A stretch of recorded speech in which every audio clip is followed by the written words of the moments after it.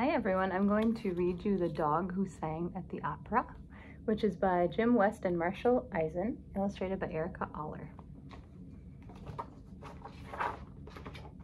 Pasha was a beautiful dog, and she knew it. Whenever Pasha and her owner Shirley took a walk, people turned to look. My beauty makes me a queen, Pasha thought, and stuck her pointed nose high in the air. Shirley worked at the Metropolitan Opera House in New York City, playing the piano and helping the singers learn their music. Operas are plays in which everyone sings instead of talking. One day she came home very excited. Pasha, I have wonderful news. We're doing an opera called Manon, and we need a beautiful dog on stage during the festival scene. You are going to appear at one of the greatest opera houses in the world. Yes, yes, thought Pasha coolly, of course. The next day, Shirley took Pasha to the Metropolitan Opera House, the Met, for a rehearsal. There were dozens of people on the big stage. There was another dog, too. What a scruffy thing that is, Pasha thought. What could he be doing here? Looking down her long Russian nose. Oh no, he's coming this way. Here's that other dog.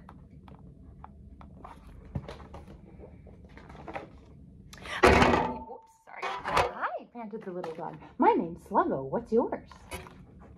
My name is Pasha. Miss Pasha to you, she replied, turning her head away. Have you ever been in an opera before, Miss Pasha? No, snapped Pasha, but I listen on the radio. Oh, they're great. We've been in 3 of them. My master Sam is a clown, and we do tricks together. A clown dog? Sniffed Pasha. What breed of dog are you? I'm a mix, Sluggo answered cheerfully. You're a mutt, barked Pasha. I was bred by royalty in Europe. But you wouldn't understand French. I just said, Je suis une reine. You wouldn't understand French. It means I'm a queen. She held her head high. But it's fun being related to lots of different kinds of dogs, answered Sluggo. Oh, look over there. That's the director. The director, asked Pasha. He's very important. He tells us what to do. There was a tug on Sluggo's leash. Oops, the director's going to talk now. I gotta go. Bye. The director made a speech and told the singers and other actors where to stand. When he saw Pasha, he smiled and patted her head.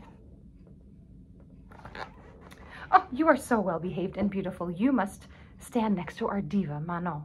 The diva is the biggest star in the opera, Shirley whispered to her. Good girl, Pasha. Pasha looked at Sluggo smugly. I told you I was a queen, she said. In the costume room, a lady put a sparkling necklace on Pasha and gave Shirley a long fancy dress. Pasha noticed that Sluggo was given a particularly silly-looking pointed hat and a ruffle to wear around his neck. The next morning was the dress rehearsal, practicing for the real performance. Everyone loved the big festival scene. As the singers sang, acrobats flipped and twirled behind them, tightrope walkers teetered overhead, and puppets performed on their own small stage. There is a lot going on, isn't there? Sam the clown came on in a brightly colored costume with Sluggo right beside him. Sluggo wore his pointed hat and walked on his back legs. Pasha was horrified. Sluggo even jumped through a hoop. Can you see Sluggo and his owner, Sam? And can you see Pasha? Next, Manon sang her big song, which is called the Gavotte. Her voice was the most beautiful sound Pasha had ever heard, but that didn't matter.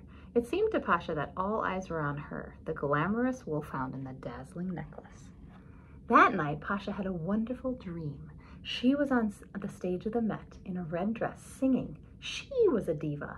Everyone was applauding and cheering. Brava, Pasha, brava! Opening night came at last. Shirley and Pasha walked to their places on stage. The conductor raised his baton, the orchestra started to play, and the great gold curtains swung open. The audience applauded and Pasha was thrilled. Manon sang better than ever and much louder than at rehearsal. There was more applause and people called, Bravo! Then Manon started to sing the gavotte. She sang, I walk down the street just like royalty. Everyone looks at me because I am beautiful. My beauty makes me a queen. But that's not the way it is, thought Pasha. I am the queen. Everyone is looking at me. Pasha started to hum along with Manon, quietly at first. Quietly at first, and then she began to sing. Woo, woo, woo, woo, woo. Shirley gave a little tug at her leash. The conductor looked up. Pasha heard some of the people in the audience giggling and thought excitedly, it's just like my dream. She sang even louder. Woo, woo, woo, woo, woo. She sang, giving it everything she had. Woo, woo, woo, woo, woo. The louder she sang, the louder the audience giggled. They love me, thought Pasha. She loved being a diva. Her voice blended with Manon's voice and the glorious sound of the Met Orchestra. There was applause, but Shirley quickly pulled Pasha off the stage before she could even take a bow.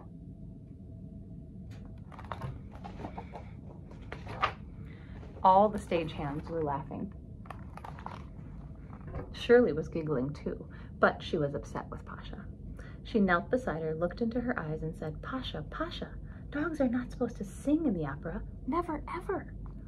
The director was not laughing. He told Shirley that Pasha could not be in the opera anymore. No sparkling necklace. The costume lady took it back.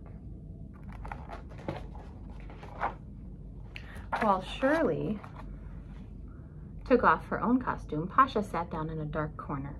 She had never been in trouble before. She was beautiful. She was perfect. This wasn't supposed to happen. Are you all right, Miss Pasha? Pasha closed her eyes and turned away. This is not a happy time for me.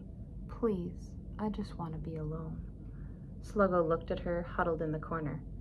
I thought you sang beautifully, Miss Pasha. No, no, please go. Pasha opened one eye. You did? You really think so? Honest, Miss Pasha. I thought your high notes were better than Manon's. Spasibo, whispered Pasha with a slight smile. What's that mean, Miss Pasha? It's Russian for thank you. You're welcome, answered Sluggo. That's English for any time.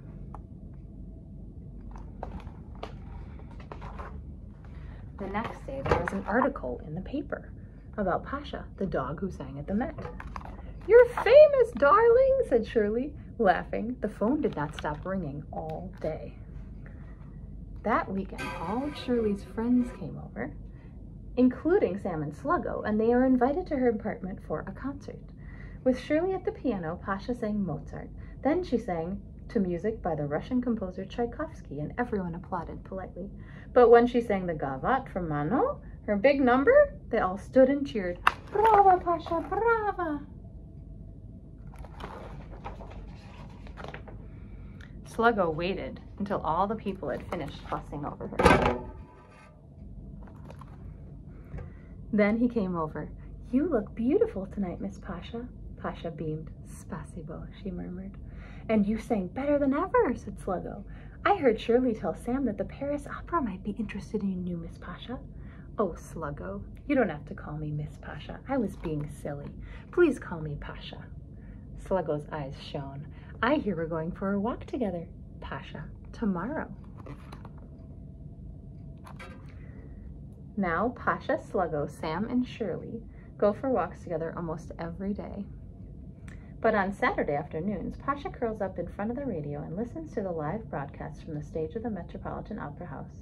She pretends that she is there once more, wearing her jeweled necklace, standing beside the star. And as she listens, she remembers what a beautiful voice Manon had for a human.